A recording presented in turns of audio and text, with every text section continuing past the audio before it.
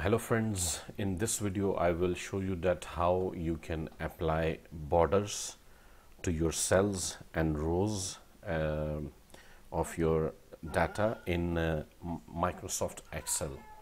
So first of all, open your sheet and select the cells and columns and rows, and then there are two ways, like you can right click and click on format cells, or just press Ctrl+1 on your keyboard. Now in format cells we have different tabs like number, alignment, font, border, fill and protection. So click on border.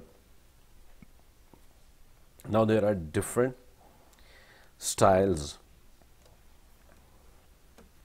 of borders which you can apply. Like if I select this, then on top I will apply this, and bottom and right, and as well left. So this is outline borders of my entire data, and then inside we can use like this, which is thick than this one, so like this one and this. Now click OK, so you can see the borders has been applied to my data. So it's very easy.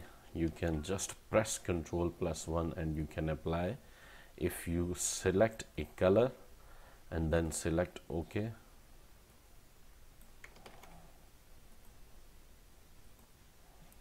and then click here, click, change these, and then click OK. So now you can see the border color is red. So it's very easy, like, and if you want to change, Ctrl+1, if you want to apply green color, so apply green now, and then this, and OK.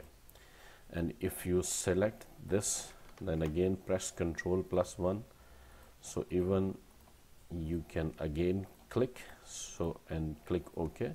So the borders also has been removed. So you can apply also, or you can remove as well. Just select the color first and then apply.